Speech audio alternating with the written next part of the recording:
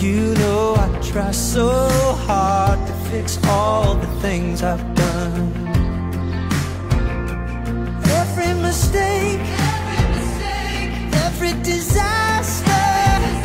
When I run away, love's running faster. Ooh. Only love would take me back again. When I've been caught with blood on both my hands, there's no good reason that I could understand. It must be love. God knows it must be love. God knows it must be love. Every mistake, every disaster. When I run away, love's running faster. Every mistake, every disaster. When I run away, love's running faster. Every mistake, every disaster.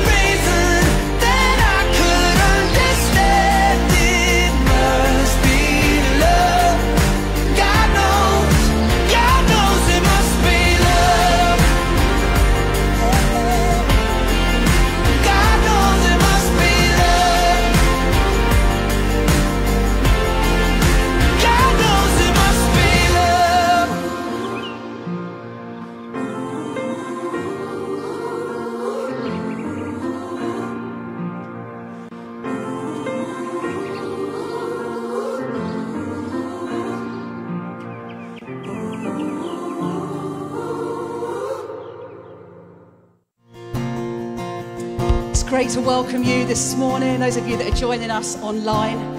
We're so glad that you've paused on this Sunday morning. Or maybe you're watching at a different time, but whenever you're watching, that you've paused to join with us here. There's quite a few of us here in the room. Can we have a little welcome from everyone? It's good. Still a little bit quiet. I think you could have gone louder. Morning, everyone. Thank you, thank you, thank you. There's nothing better than standing here looking out on many faces. Having spent so many months just looking at a camera and going, hello.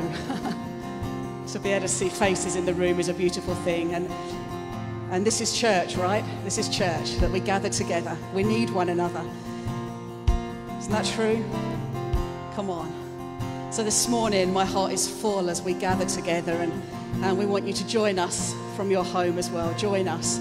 We're here to worship Jesus. I'm going to just hand straight over to Ian now. I'll say a few more things in a moment, but I want us just to begin right away by declaring God and his greatness, his majesty, his beauty. Would you stand with me, those of you that are in the room, and we're going to just declare that everything about God is indescribable, is incredible. There are no words in our English language to describe the greatness and the majesty and the wonder of who God is.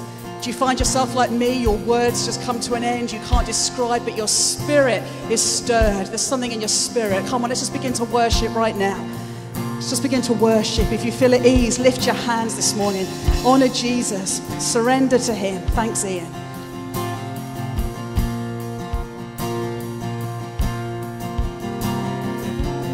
Indescribable, uncontainable. You place the stars in the sky and you know them by name. You are amazing, God. You're all powerful, untamable. Awestruck, we fall to our knees as we humbly proclaim. You are amazing, God. Indescribable, uncontainable. You place the stars in the sky and you know them by name. You are amazing, God. You're all powerful, you're untamable. Awestruck, we fall to our knees as we humbly proclaim. You are amazing, God. I'll sing again. Indescribable. You're indescribable, uncontainable. You place the stars in the sky and you know them by name. You are amazing, God. You're all powerful, you're untamable. Awestruck, we fall to our knees as we humbly proclaim. You are amazing, God. Incomparable. Come on. You're unchangeable. You see the depths of my heart and you love me the same.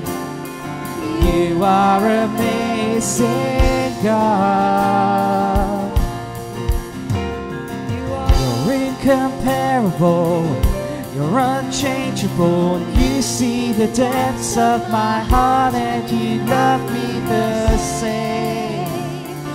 You are amazing, God. Wow. Isn't that a beautiful line? You see the depths of my heart. You love me the same. Remain standing if you will, because we're going to return to this song, continue worshiping. But I want to read just a couple of verses from Psalm 27. And this is what David says.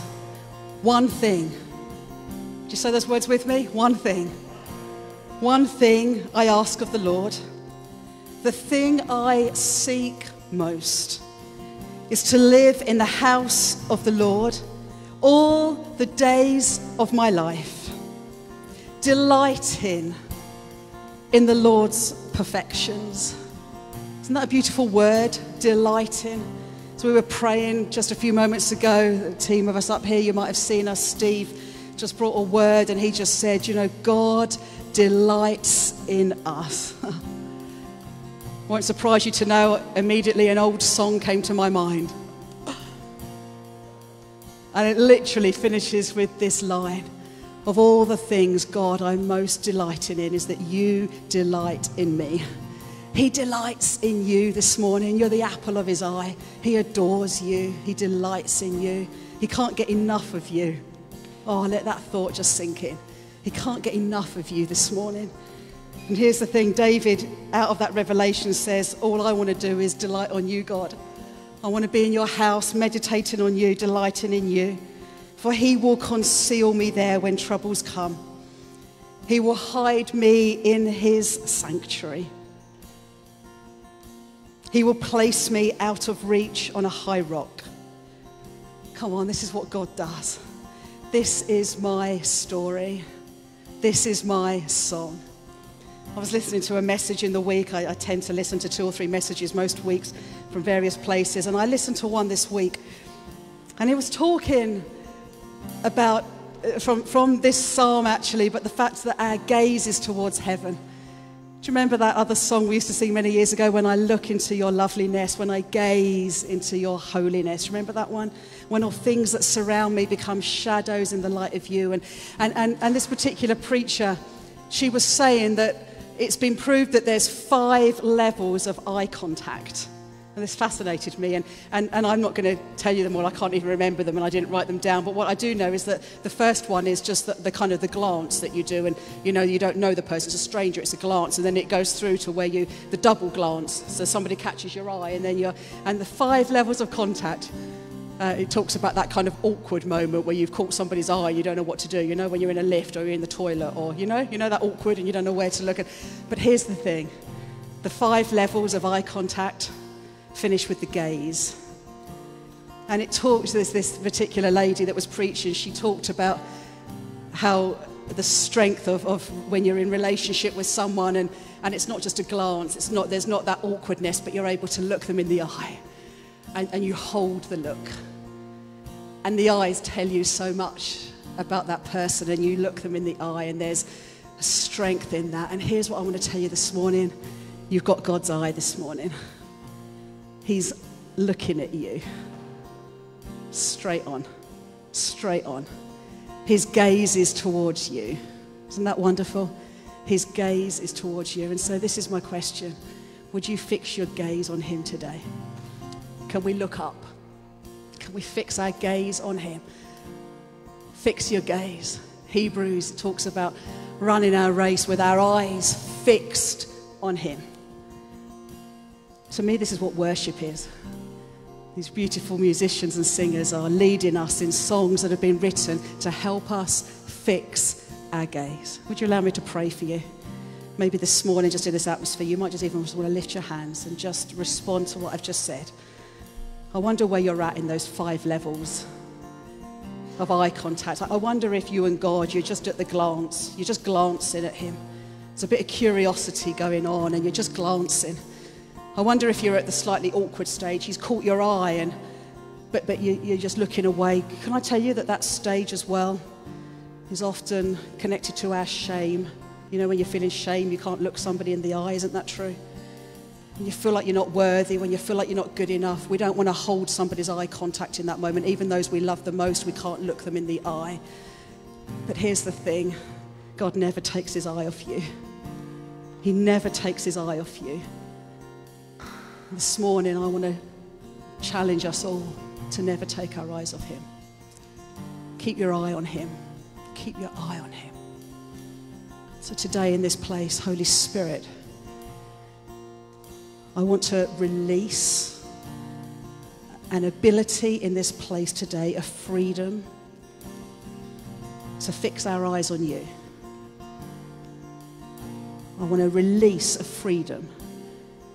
The things that would distract our attention and cause our eyes and our gaze to be elsewhere. I come against anything that would stop it being fixed on you. And I pray right now in Jesus' name for a freedom in this place, for those watching online, that we fix our gaze towards you, knowing that your gaze is on us. Come on, church, let's worship. Let's just worship him. Let's fix our gaze on him. Let's hold our eyes. Let's hold our eyes. Let's let our eyes love him today, and his eyes love us. Thanks, Ian. He's indescribable. You're indescribable. You're uncontainable. You place the stars in the sky and you know them by name. You are amazing, God. You're all powerful.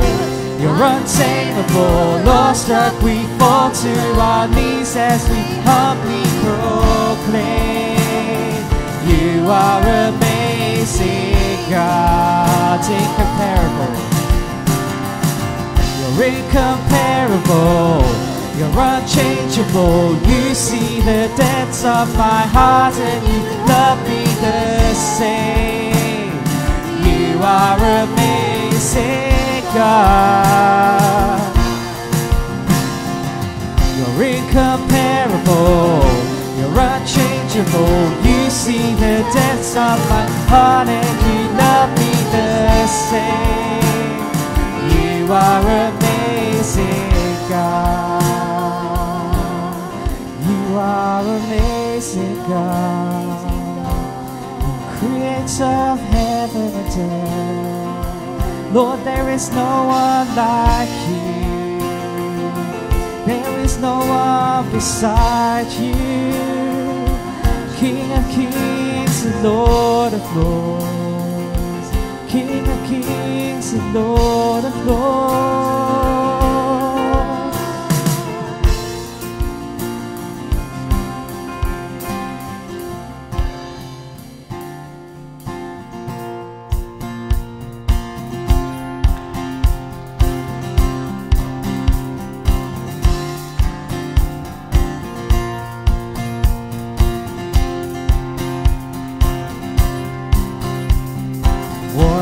Turned into wine. Open the eyes of the blind. There's no one like you. None like you. Into the darkness you shine. Out of the ashes we rise. There's no one like you. There's none like you. 'Cause our God is greater, our God is stronger. God, you are higher than any other. Our God is healer, awesome in power. Our God is our God.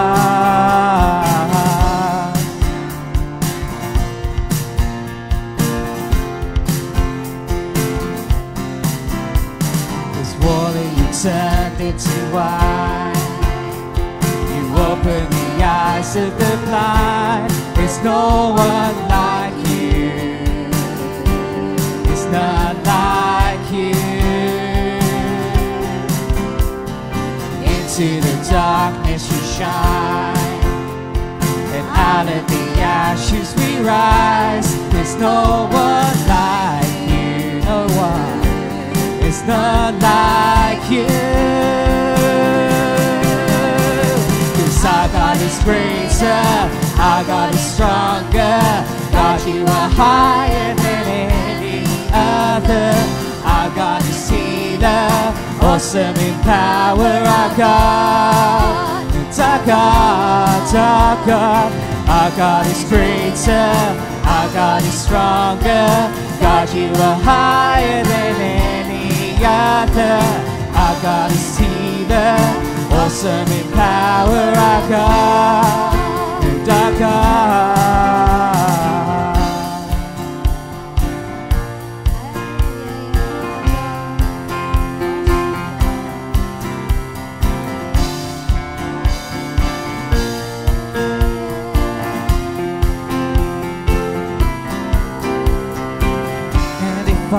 is for us, then who could ever stop us? And if our God is with us, then what could stand against? And if our God is for us, then who could ever stop us? And if our God is with us, then what could stand against? And if our God is for us, then who could ever stop us? And if our God is with us, then what could stand against? And if our God is for us, then who could ever stop us? And if our God is with us, then what could stand against?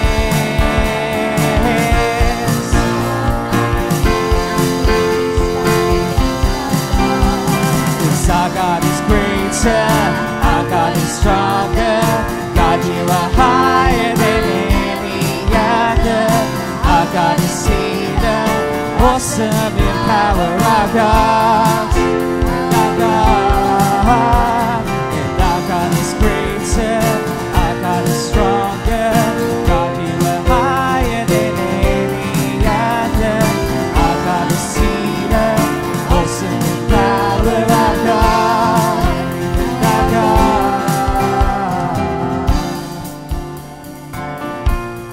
Yes, Lord, we thank you that you are indeed greater than all. You are stronger than all. If you are for us, who can be against us? Who can stand against our God? Lord, we just give you thanks. We give you praise for who you are, an almighty fortress, creator God. We give you the praise and glory this morning.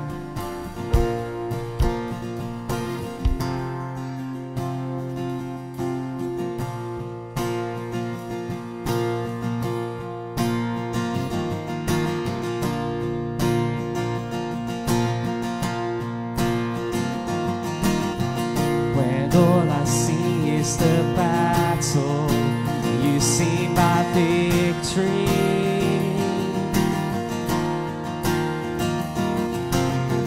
When all I see is the mountain, you see a mountain move. And as I walk through the shadows, your love surrounds me.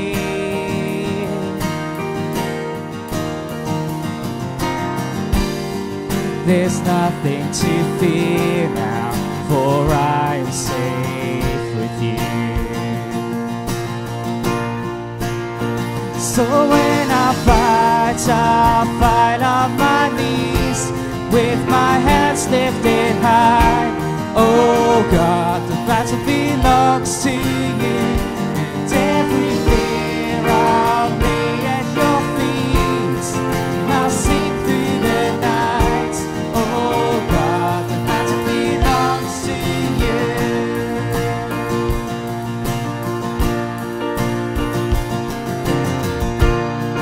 And if you are for me, who can be against me?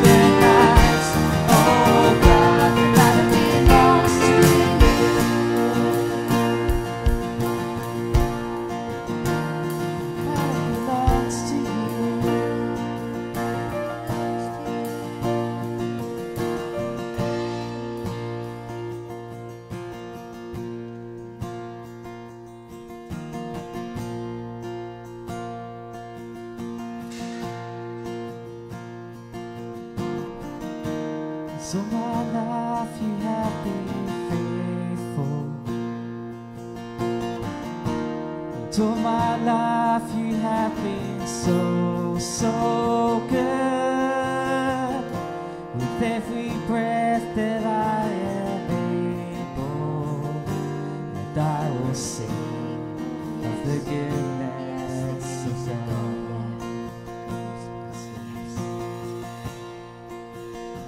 Yes, I love you, Lord, for your mercy never fails me, and all my days I've been held in your hand. From the moment that I wake up until I lay my head, and I will sing of the goodness of God. All my life you have been faithful. All my life you have been so, so good. With every breath that I am able, I will sing of the goodness of God.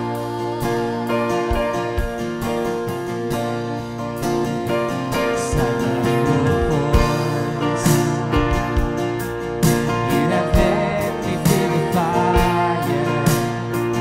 In darkness night, you are close like no other. I know you as a father. I know you as a friend. I have lived in the goodness of God. All my life you have been faithful. All my life you have been so, so good. With every breath that I am able, and I will sing the goodness of God.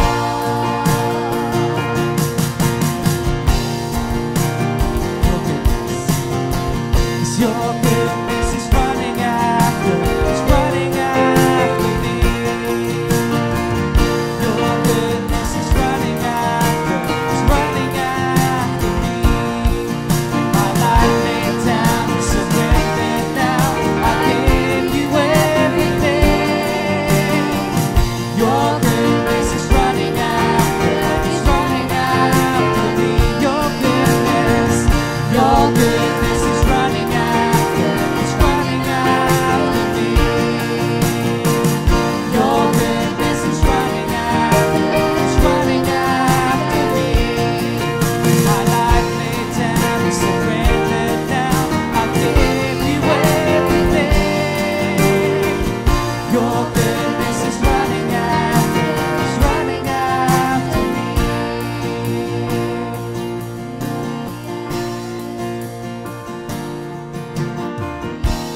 So my life you have been faithful. And all my life you have been so, so good. With every breath that I am able, and I will sing of the goodness of God. Lord, I will sing of the goodness of God. I was just getting those butterflies that you get when you know Jesus gives you something to share. So I was obedient and I've come up. So I was just reading this. It's not it's a passage from the Bible, but it's basically like a shortened down version of the story of Joshua when he marches around Jericho. So God instructed Joshua with an unusual strategy for the Battle of Jericho. He told Joshua to have his army march around the city once a day for 6 straight days. While marching, the soldiers played their trumpets as the priests carried the Ark of the Covenant around the city of Jericho. On the seventh day, the Israelites marched around the walls of Jericho 7 times. Joshua assured them that by God's order, everyone in the city must be slain except Rahab and her family. All items were to go to the Lord. At Joshua's order, the men produced a powerful roar, and Jericho's walls miraculously fell down. The Israelite army raced in quickly, conquering the city, and as promised, only Rahab and her family were spared.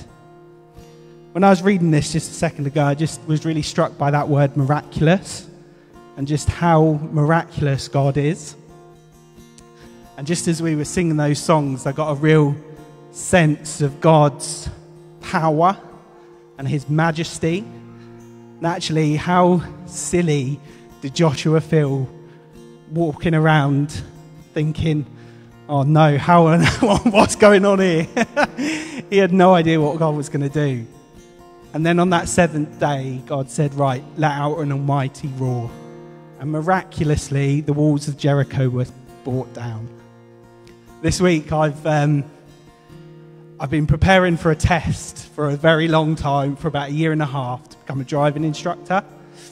And I really got a real sense that God wanted me to move into this line of work like a 1.5 years ago. Me and Beck sat down, decided whether it was the right thing to do. You know, it means giving up. I was an assistant manager at Starbucks. I had a good job. I was moving up. I was going to become manager, but I just really felt that God needed me to do this. And I thought, no, I've got a family. I can't do that. I'm going to be losing money. I can't do it. And I just kept on hearing God's voice throughout COVID, throughout all that, throughout everything that was going on. I had a breakdown, and at the end of it, I just really felt like God was saying, go for it. I didn't think I could do it. There was no way I could do it. I wonder if that's how Joshua felt. Joshua felt, I can't do this. This isn't going to happen. This is a joke. But no, God turned around and he made it for the good. And this week I passed my driving test to become an instructor.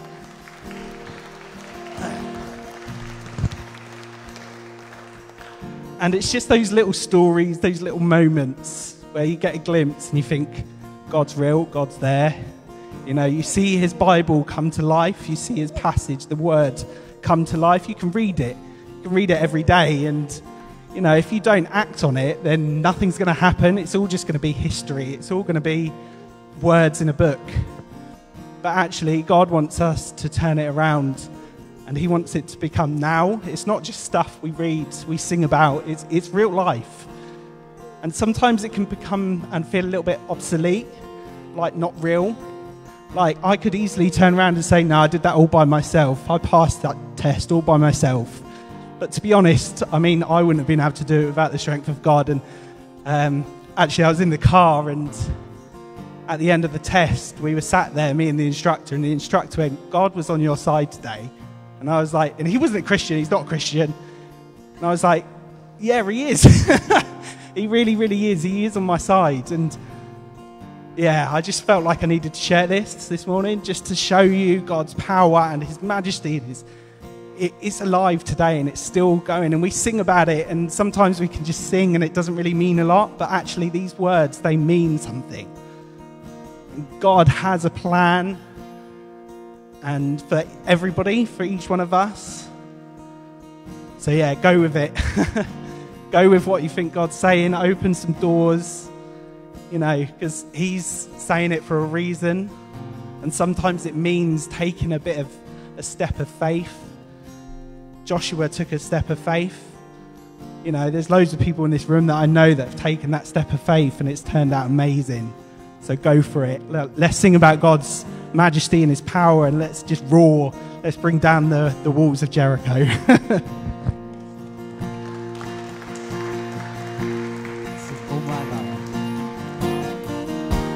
So my life you have been faithful. And all my life you have been so, so good.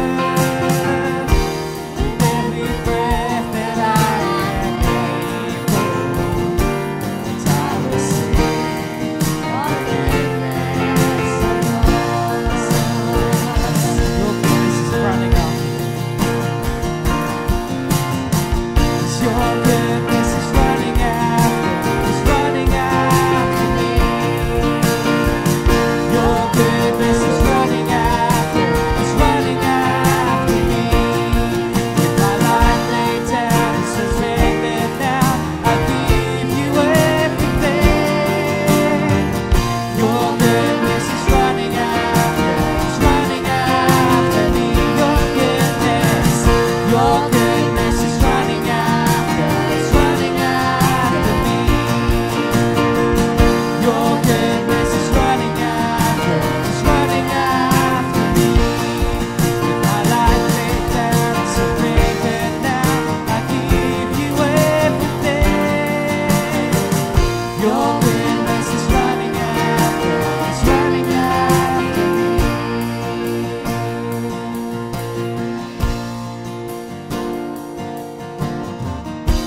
It's all my life you have been faithful.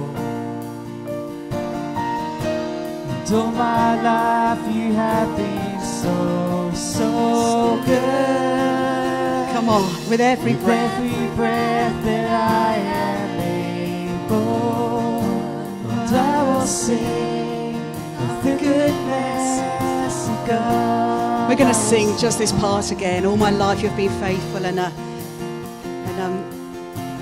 Ian, we had a little moment, didn't we? Just Ian suddenly pulled back from the microphone in that song, and we could just hear everyone's voices. Do you know how precious it still is to hear one another sing? It's just me that's feeling that. There's something so precious. This song is a testimony, isn't it? Yeah? That's what this song is. It's a testimony. Oh my days, I have the privilege of standing here and looking at so many of you, and I have the privilege of knowing so many of your stories. This is your testimony. And in a moment, we're going to hear testimony of what God's been doing in our young people.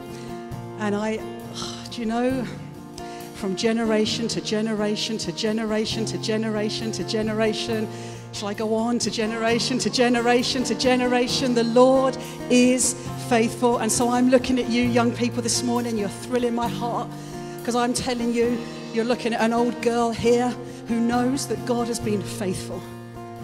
Turn around, look at some of these oldies. Come on, you don't mind me saying that, do you? I'm pointing to Celia, she doesn't mind. Look around. I want to tell you guys, if God did it for us, and he's still doing it for us, he's going to do it for you. Do you hear me? So here's the deal. One day, I'm going to be in my 80s. And one day, you're going to be up here. And one day, you're going to be saying, do you know what? That old girl there, she proved it.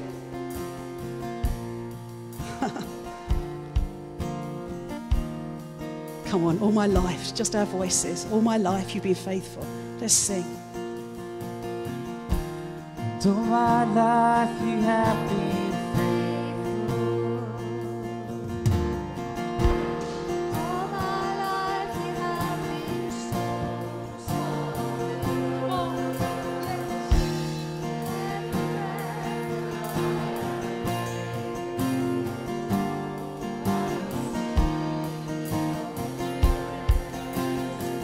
One more time. All my life. Let's go loud.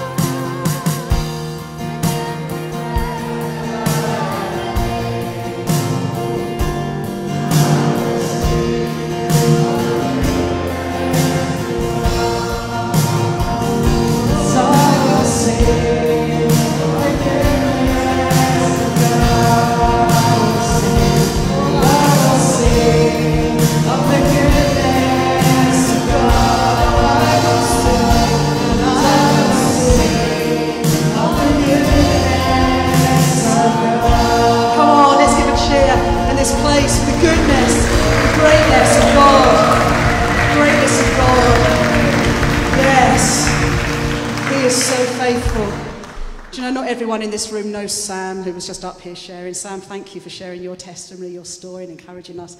And Sam, you were just these guys' age, right? When you started coming to camp. Camp's been running for 17 years. And so I just want to say that, because this is such a generational thing. Let's keep passing the baton on. MJ, come and share with us.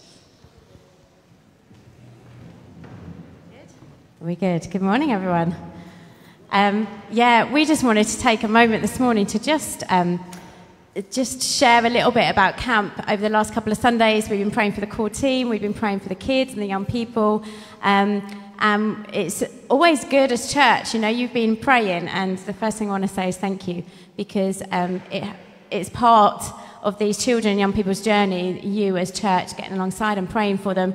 And we had our children at the beginning of the week, so we went off on Sunday afternoon, came back Wednesday, and then the youth Wednesday came back yesterday. They might still all be looking a bit bleary-eyed, I think, maybe this morning. But I just wanted to quickly just share a bit about the kids. We had 9 children, and the first thing I want to share with you is just what a privilege being a leader is at something like this. And, you know, after the last couple of years, we've all experienced things that haven't been able to happen, haven't we? It's been 2 years of, disappointments, letdowns, restrictions, things that we've not been able to do. And I'd like to share with you what a delight camp was. I know it wasn't easy getting to the point of camp. It wasn't easy for the core team, even as us as leaders. It wasn't easy getting to that point after the last 2 years. But I know when I was there, during those few days, I just stood there and knew, wow, God, this is worth it. It was worth the hard work from all the core team that put it in, us as leaders. It was worth you as parents making the step to go, I'm going to send my children away. It was a real honour and, you know, such a moment of investment. You know, it was amazing to just stand there with these children in meetings, worshipping God, seeing them respond to God, saying yes to Jesus, hearing them talk about what God was doing in their lives. You know, that is so valuable. And I suppose I want to encourage you as church that we invest.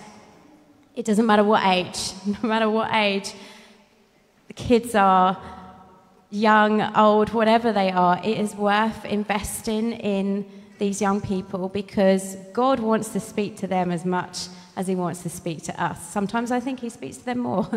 I think, you know, we need to listen to our children, young people, and hear what God is saying to them. So it was just amazing. It was brilliant to take these kids away, a real privilege and a real honour as a leader that I get to do that with these kids. And we had lots of fun, lots of sweets, and more sweets, and I think some more sweets. You know, the children would turn up at meal times going, I've got some sweets. And I'm like, no, go take them back. We're having dinner.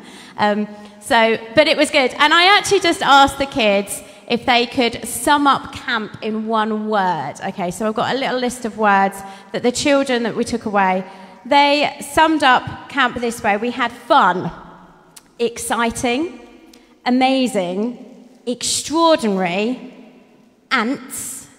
Now, that's an interesting one. You might be going, why on earth ants? We did not have an invasion of ants. A couple of the boys had discovered at the bottom of the field a big ant's nest. They were quite fixated with this ant's nest, so it was the topic of conversation every mealtime. They were feeding it lollies and sweets and pineapple and tomato and giving us updates on them. So they were quite fixated with the ants, which was quite amusing. We have yummy, of course. The food was delicious. Awesome. And I like this last one as well. Wow. Isn't that good? These are the children and their responses, that they go to somewhere like camp and they come back just going, wow. Isn't that good? So thank you for praying. Thank you for supporting these kids. Can I encourage you, like, over these coming weeks, chat to the children that went to camp and say, you know, what did you get up to? What did you do? What was it like? What did God speak to you? And find out and keep praying for them as well. Because that's really important. So I'm going to hand over to Amy.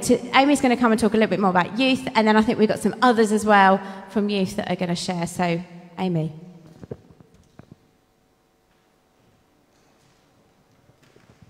Hello. Youth was amazing too. I was able to be at both Kids Week and Youth Week, Bubbles, and I just loved seeing everyone praying. That was what I really loved. I loved praying over the kids. I loved all of us youth being able to pray over each other. And it was also really cool because we got to really bond. And I feel like that was something that obviously we haven't been able to do over this year. We've lost a lot of connection over this past, however long it's been. And we've been able to really connect as a group, I think. And that's been really, really amazing. And yeah, I just think we've all been really hearing from God. And like Sam said earlier, God is really real, and we've really seen that God is so real, and there's been so many moments people have been able to hear from God, people have come to God, people have given their life to God, people have heard from the Holy Spirit and have been given the gift of the Holy Spirit, and it's just been really amazing. We have a few youth to come up, so I think James and Harry, they're going to come up and share a little bit. If any of the other youth would like to come, they can. They might not, a little bit late notice. But, yeah. Do they not?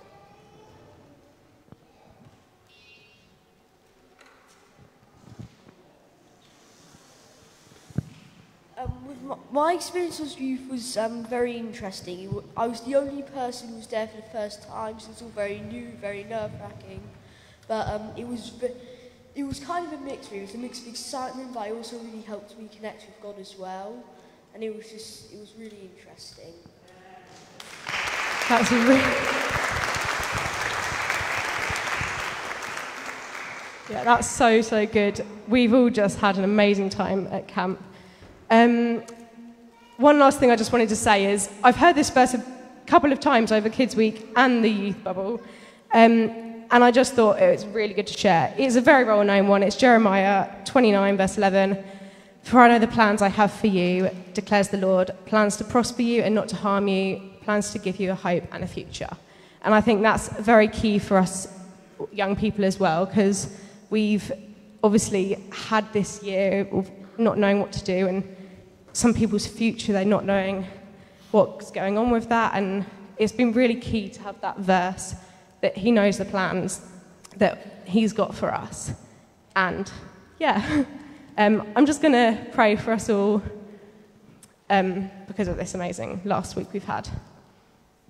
God, I thank you for this past week. I thank you for all these young people, these kids and these youth that have just had an amazing experience at camp, have really felt you, have really had moments with you, and that they'll never forget, and there'll be big memories for them. I pray that it continues and that us youth continue to bond and they continue to hear from you and just learn and grow in their relationship with you. And I pray for us all going into this next week. Amen.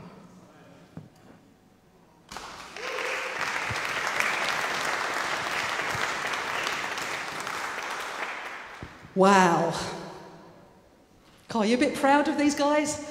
Come on, just a little bit. Oh, man. Aren't we blessed in this church to have young people that we can pray over? Let's keep doing that, church. Let's keep praying over our young people. And, yeah, amen to what you just prayed, Amy. Church, come on, I'm being serious now. Let's not forget, let's not neglect praying for these young people, because they can have an experience at camp, and don't we know in our own lives the enemy loves to come and just steal away the very thing that God's deposited there. So, church, let's be praying. Guys, we're praying for you. We're really praying for you. We're going to remember Jesus' death and his resurrection right now. We call this communion, breaking bread. I'm going to ask one favour, and it's that we wait before we start opening. I just like us to open them all together. Gareth commented a few weeks ago that he likes the noise. The noise drives me insane. That shows how different we both are, okay? But bear with. What I do agree with him on is I like the sound. What he was saying is the sound that we're all doing it together, because at the moment we still aren't able to really break bread as we would. But I want us to make that sound together. So if you can just be patient and just wait till you rip. Okay, if you don't know what I'm talking about, are you with me on that, Sean? Thank you. I haven't got one. MJ, can you chuck me one? Thank you. She didn't want to touch. She didn't want to throw at me. She didn't trust my catching skills.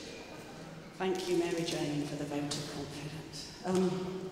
So listen, if you haven't been here before, it's quite simple. You just open the top layer, but just wait a moment. Just wait.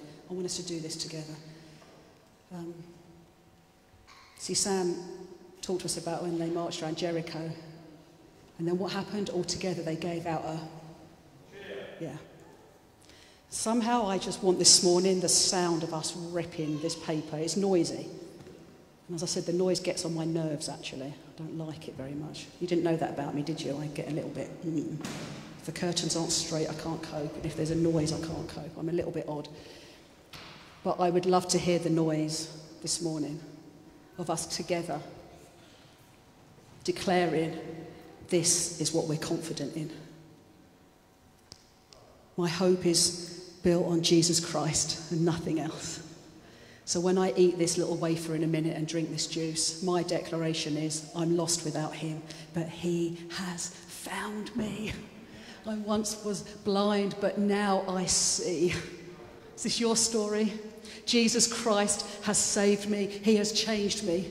You're not looking at someone who's got it all together. You're looking at someone who has not got it all together. That's why I need Jesus. What about you? What about you? You feeling lost this morning? You struggling? Is your heart aching? Is your head all over the place? There is only one answer, and his name is Jesus. And that's not a cliche, it's not a throwaway statement, it's not some super spiritual thing. It is the truth, it is the truth. And I want to tell you with as much passion as I have, if you have not got Jesus, you are lost. If you haven't got Jesus, you're lost. But I want to tell you, you can have Jesus right now in this moment. Allow me to pray for you before we make a noise. Be patient. You're all on edge, I know. Be patient. Come on, hold this up with me. Would you hold it in the air? At home, I don't know what you've got at home. Not a noisy thing like this, but whatever you've got. Maybe you've only got a biscuit in your hand. Hold that biscuit up by faith and say, Lord Jesus, I am dependent on you. You're my saviour. You're my king. You're my Lord. You're my friend. You're my Father. Oh, Jesus, if it wasn't for the cross, I would be lost. But you have made a way for me to know you. And this morning, by faith, we do this together with one heart, with one mind. Our declaration is Jesus Christ and him alone. We stand on him. We stand on him. We eat of his body and we drink of his blood. We partake in this together, knowing that Jesus said that you are forgiven and you are clean if you come to him. Come on, let's make a noise. Are you ready? 3, 2, 1. Let's go for it. Be as noisy as you like. Let's make it a roar. I can't even do it. Look, that's how humbly I am this morning. Here we go. Come on. Let's eat together.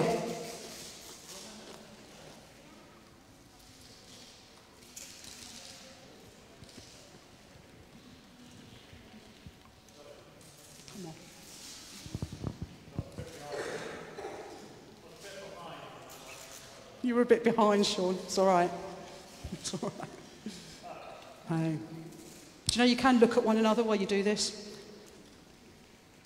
It might be an awkward glance, or it might be a stare, or we do it together.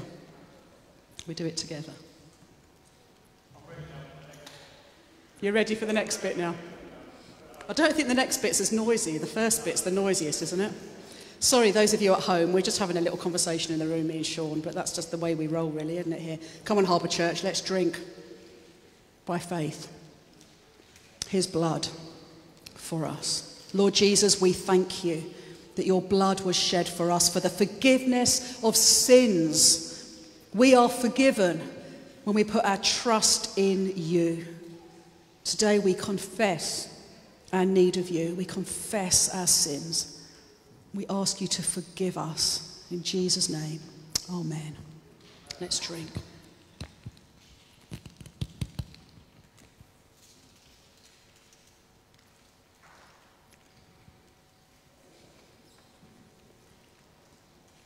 Ian, I haven't asked for this, so forgive me, but can we just sing Amazing Grace? Just the first verse. It can just be Ian, don't worry, all the other musicians. I would just do it a cappella, but you don't really want my voice, so let's let Ian lead it. Let's just where we're sitting, let's just sing Amazing Grace, shall we? How sweet the sound, saved a wretch like me.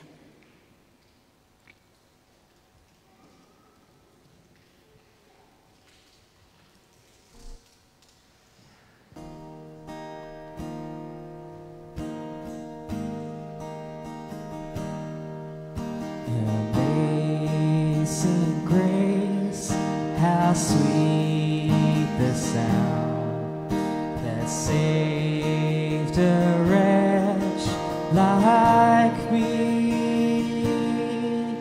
I once was lost, but now I'm found. Was blind, but now I see.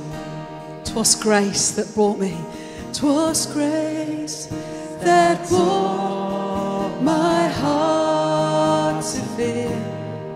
And grace my fears relieve. I love this line. Come on, sing it by faith. How precious did That grace appear. the hour of first belief. Through many dangers, toils and snares. Many days, Yeah, come on. toils and snares. I have already come. Have already come. Come on, let's declare this. It's your grace. It's brought me safe this far. Be safe thus far. And grace will lead me home. Grace will lead me home. Oh, amazing grace. Amazing grace. How sweet.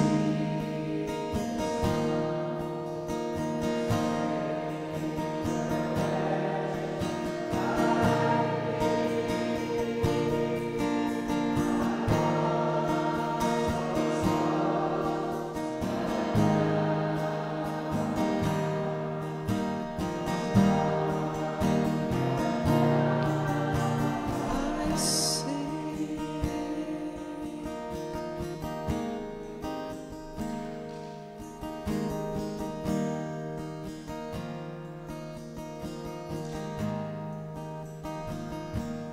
Thank you, God. Amazing. Ellis is our preacher this morning. Come on, Ellis, up you come. Come on. Ellis said to me last night, he said, I've never preached live before. So he's at Bible College. Those of you who don't know, he's at Regent's Bible College. And he's done a lot of preaching to camera. So he's used to preaching to a camera. He's not used to preaching to people, faces. So let's cheer him on this morning, yeah? And just believe that God's going to speak through him this morning. That's all right, don't worry, you're a bit taller. You're the tallest in our family. We're the all shortest, aren't we? That doesn't say much at all. Hello. Hope everyone's all right this morning.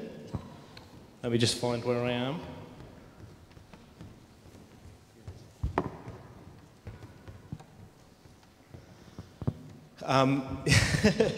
Yeah, so I've got the privilege of talking to you all today, but I'm sorry, I'm not very good at speaking in front of people, so if I'm a bit nervous, hopefully I'll get over it after a couple of words.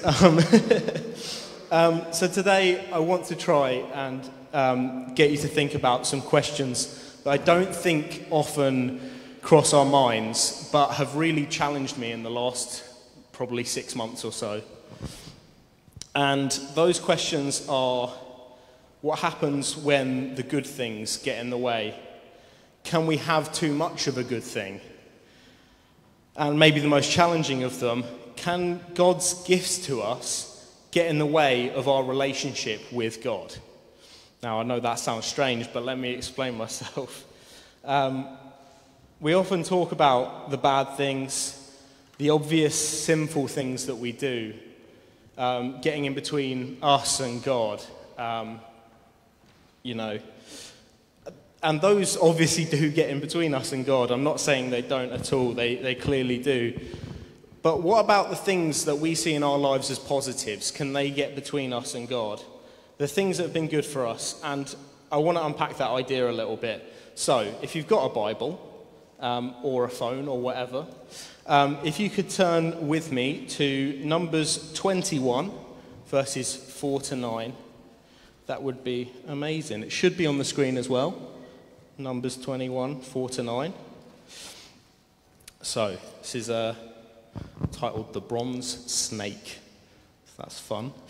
Then the people of Israel set out from Mount Hor, taking the road to the Red Sea, to go around the land of Edom. But the people grew impatient with the long journey, and they began to speak against God and Moses. Why have you brought us out of Egypt to die here in the wilderness, they complained. There's nothing to eat here, nothing to drink, and we hate this horrible manna. So the Lord sent poisonous snakes among the people, and many were bitten and died. Then the people came to Moses and cried out, "We have sinned by speaking against the Lord and against you. Pray that the Lord will take away the snakes." So Moses prayed for the people. Then the Lord told him, "Make a replica of a poisonous snake and attach it to a pole. All who are bitten will live if they simply look at it." So Moses made a snake out of bronze and attached it to a pole. Then anyone who was bitten by a snake could look at the bronze snake and be healed. So, there's that. I love that story. It's really weird. But it's good. So yeah, I want to focus on this bronze serpent. Clearly in this story here, the bronze serpent's a good thing. It's a positive thing. It's a gift from God. And it's a symbol of God's healing power, but I think more importantly, a symbol of repentance towards God. The people ask for, they're sorry, they ask for forgiveness essentially, and that's what God gives them. And yeah, so the people literally wanted to repent for what they'd done, and that's what God gave to them. The serpent is unquestionably a good thing for Israel. At this moment in time, it's a gift from God, and it's good, and it protected them and healed them. So, moving on a few hundred years. Again, if you've got your Bibles, can you turn to 2 Kings 18, verses 3 and 4. So here we have just a little bit background. Hezekiah's just become the king of Judah. He's a good bloke. And those before him maybe less so. And he's come along and he's basically starting off his rule by getting rid of the things that have gone wrong and the things that have been corrupted. So that's what we read about here. Let me just find it, sorry. He did what was pleasing in the Lord's sight, just as his ancestor David had done. He removed the pagan shrines, smashed the sacred pillars, and cut down the Asherah poles. He broke up the bronze serpent that Moses had made, because the people of Israel had been offering sacrifices to it. The bronze serpent was called the Nehushtan. Love a bit of biblical pronunciation. So, this is the same bronze serpent. It's the same positive image that we read about in Numbers. It's the same good thing. That thing wasn't a bad thing in the first place. But it's been held on to all this time, and for completely the wrong reasons. Its importance has been inflated to the point where it's worshipped instead of just seen as a gift from God. It's worshipped alongside God in the temple. Like you read about this sort of snake cult appearing around it. But it was a gift from God, and that gift from God has been idolized instead of God being worshipped. We often talk about the classically bad things when we're talking about idolatry. We think about money and in our modern world, social media and celebrity. And we do often put those things before God, and those are very much, they're problematic in that sense. But it's rare that we look at the things that have been good for us.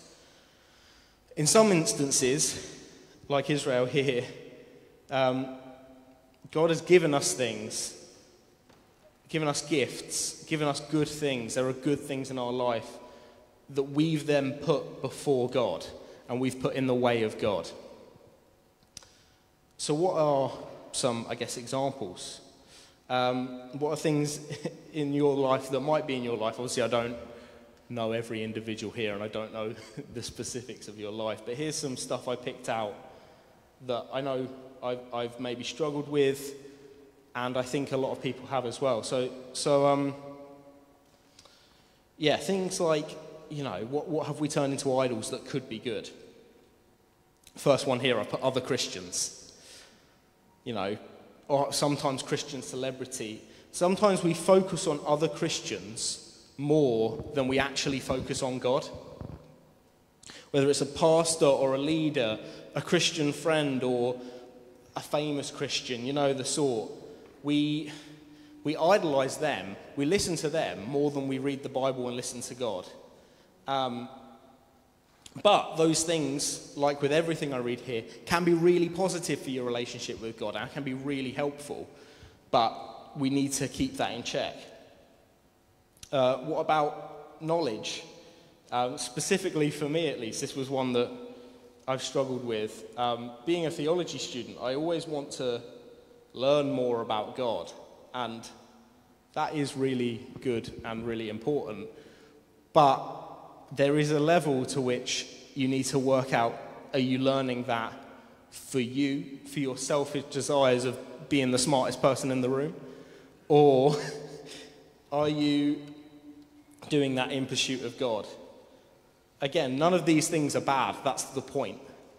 That's the whole point, is that these are good things. We just need to keep them in check, because anything coming in front of God is idolatry. Are you making an idol of politics?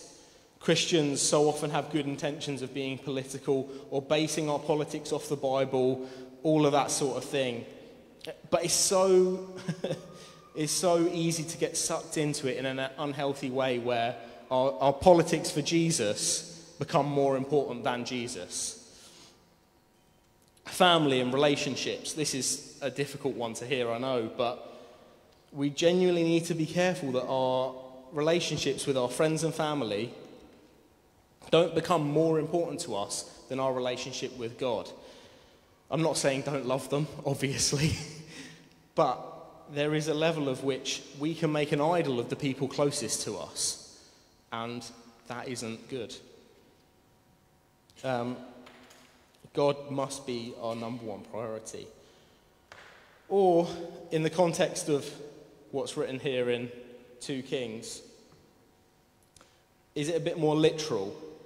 Have you directly inflated the gifts that God has given you to a point where you're worshipping those gifts, or worshipping yourself through them instead of God? If those gifts from God are primarily serving your own selfish desires rather than the desires of God, that needs to be addressed. If you're, say, a brilliant musician, does leading worship or being in the worship team mean more to you than actually worshipping God? If you have a prophetic gifting, are you using it in your own self-interest or to make yourself look holy? Or is it about God? If you're a brilliant speaker, do you care more about speaking the word of God or people complimenting you afterwards? I could go on with examples like that. Obviously, there's lots we all have different giftings. We all have different things that God's given to us. And those are great things and they're brilliant. But we just need to be careful sometimes.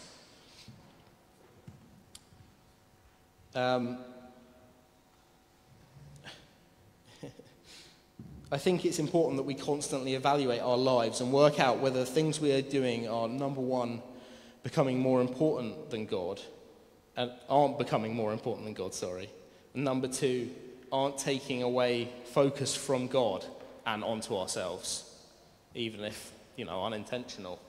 That's still something we need to be careful of. Whatever it is, if something seems good on the outside but is interfering with your relationship with God or the people around you's relationship with God, something probably needs to be done about it. So, what can we do about it?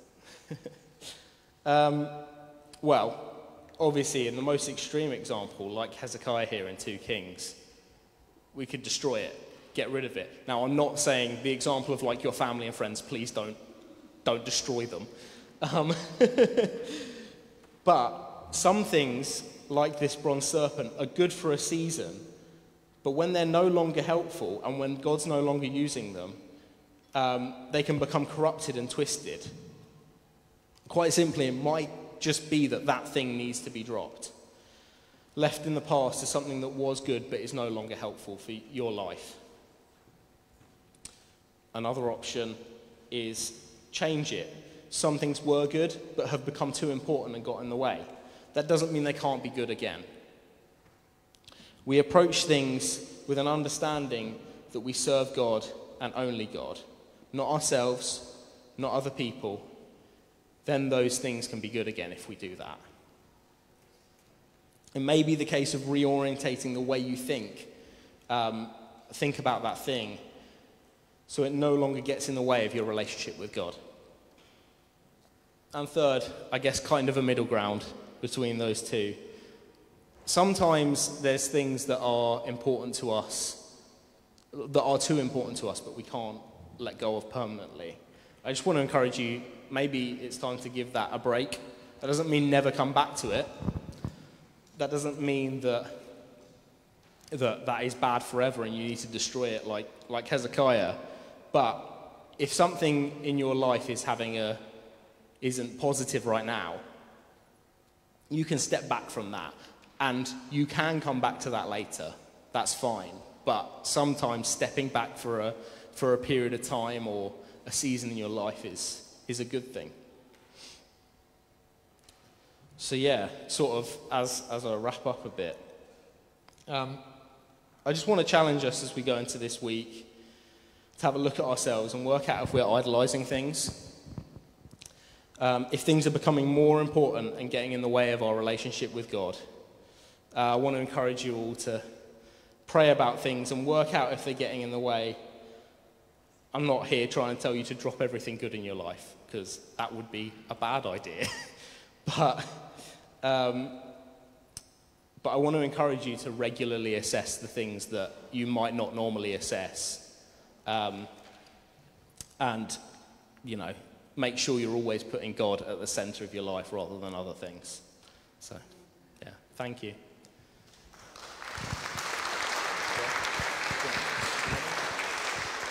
Just pray for us as we finish.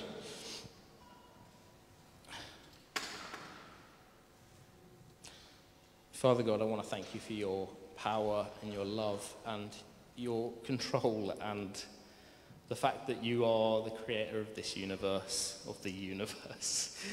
And you are number one. And I just want to pray that as we go away from today, we can remember that, take it in, and make sure that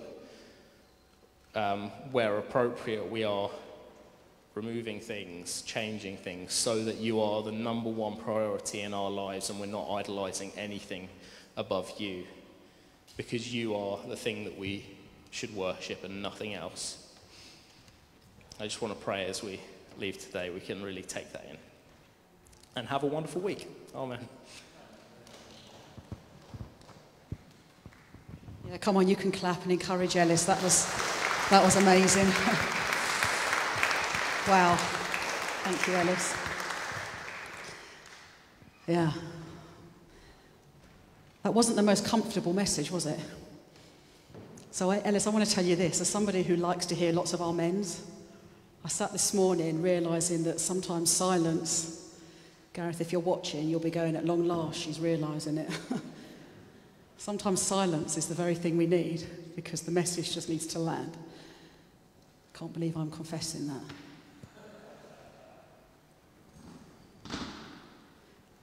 Holy Spirit, let it land and let it do its work. Thank you, Ellis, for having courage to preach a message that isn't the most comfortable, but we need to hear it, because anything that gets in the way of us and God, we're on dangerous ground, right? So let's keep check. I like the way Ellis kept saying that. Let's just keep a check. Let's keep a check.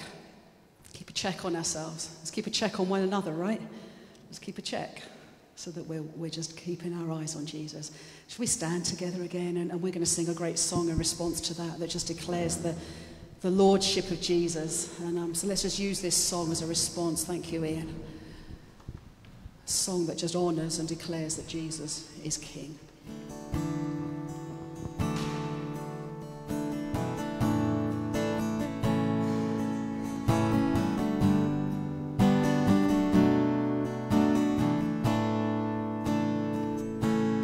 There is a King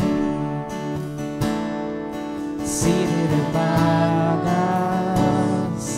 Let every heart receive Him now. Where there is praise, He will inhabit, and there will be grace and mercy all around. And every burden will be lifted in His presence, and every trophy will be laid down at His feet. There is a name that reigns above all others, Jesus Christ, the King above all kings.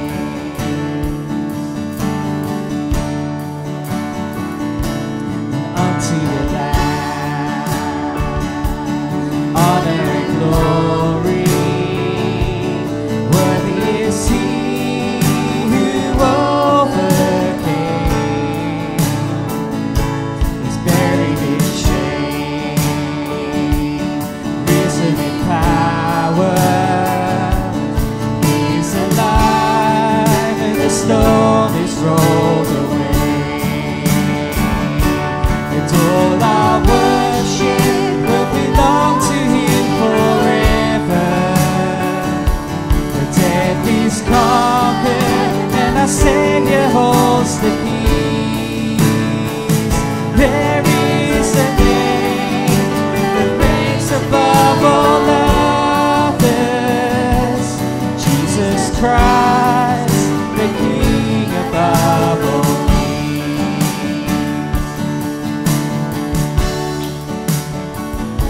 And it won't be long, we will behold Him, and every tear He'll wipe away.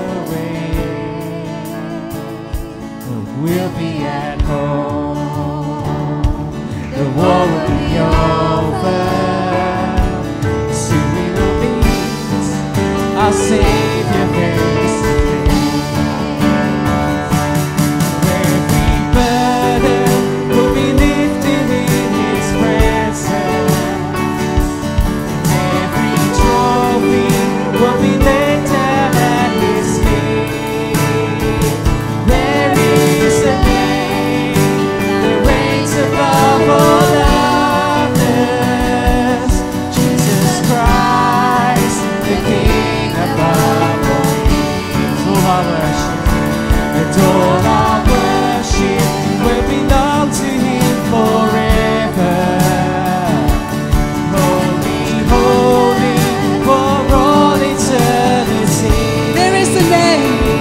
There is a name that reigns above all others, Jesus Christ, the King above all kings. Jesus Christ, the King above all kings. Jesus Christ, the King above all kings. Oh, don't you just love His presence? Doesn't His presence just recenter us? Yeah, isn't that what happens as we worship Him? As we fix our gaze on Him. It doesn't have to end now. I want to encourage you this week, fix your gaze on Him. I don't know how you do that. For me, it means listening to a lot of worship songs. At home, I play worship songs. I have to do that to fix my gaze on Him. I don't know what works for you. Maybe it's out walking in creation. Whatever it is, fix your gaze. Fix your gaze. Intentionally fix your gaze. Because there is a name above every other name. Let's just sing that again. All our worship. Come on, just one more time. All our worship. And all our worship will belong to You Come on. forever. All all of it. Holy, holy, for all eternity. There is a name. There is a name that reigns above all others. Jesus Christ, the King above all kings. Jesus Christ, the King above all kings. Thank you, God, our Father. Thank you, Jesus, our friend, our Saviour. Thank you, Holy Spirit, our comforter, our counselor, the one who comes alongside. We thank you. We honour you today. Amen. Amen. Do you know, I've just got a comment on it. Little Ben just running up here towards his dad. If that's not a picture of what we need to do this week, run to your Father, okay? When you're not sure what's going on, when you all feel a bit out of sorts this week, run to your dad. Run to your Father. Go as fast as you can. Go as fast as you can, Bill says at 92. Run as fast as you can. I love that. Unashamedly, Ben just runs up here. And I think that somebody needs to take that home with them today. Run to Dad, yeah? Because you're the safest in his arms and it's all fine. We're so glad you've joined us at home. We're so glad that you've been part of the service here. Maybe you want to give. Giving is so important to the life of a follower of Jesus. And I mean that because the Bible says where your treasure is, that's where your heart is. And so the two are connected. It's so connected. So we want to take this moment to encourage you that you can give online. Those of you in the room, the same. You can give online, and many of you are doing that. But I want to pause in this moment and just remind us of that. You know, I think as Ellis has been talking this morning, that comes into it. Let's keep our heart right. Let's keep our heart aligned. And so often, our treasure and our heart, they're connected. So let's keep our eyes on Jesus and honour him with our giving. And of course, that's not just our money, it's our time, it's our whole being, it's all of us, but it is our finance as well. So bless you for giving your finances. And on the screen now is all the information to help you do that, and you can continue to give online. And maybe you're in the room and you do give online and you're a taxpayer. Well, we would love to be able to get some gift aid from you, and you can speak to our finance team about that. That's either Josh Cottenham or Muriel who's here, or Sam who's here, and they can tell you more about that. That's for those of you online and those of you in the room as well. We're so glad that you've been here today. Come on, should we give a cheer again? Like we started off with a cheer and a clap. So good we've been here. Those of you in the room, we have tea and coffee and biscuits in the marquee, which is great. The sun is shining. We're just enjoying these summer Sundays where we can reconnect again, learn to talk together, just be together. So don't dash off. Let's hang around. Let's enjoy a cup of tea or coffee, and let's have some great conversation. But in terms of those of you that are still on the tables and just social distancing, you'll be told where you can go. So those of us that are in the middle, can we just for these few moments, let's still be respectful. Let's not be charging around in here like loonies. Let's kind of stay calm, and let's just be respectful of people still. And obviously, let's be wearing our masks in the building, and that would be great. God bless you. Thank you for joining us online. We'll see you next week.